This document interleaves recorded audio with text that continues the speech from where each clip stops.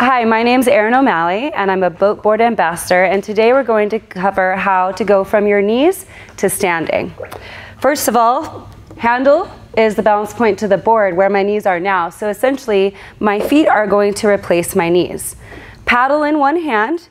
You're going to put your hands forward into an all-four position, and you're going to slowly step one foot up and then the other. Notice how my feet are nice and wide, so good balance with the wide stance.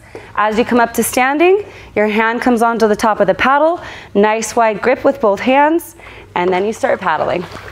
If you feel unstable at any point, say there's a big boat wake that comes by you and you're feeling nervous about your balance in standing, you can simply always come right back down to the kneeling position.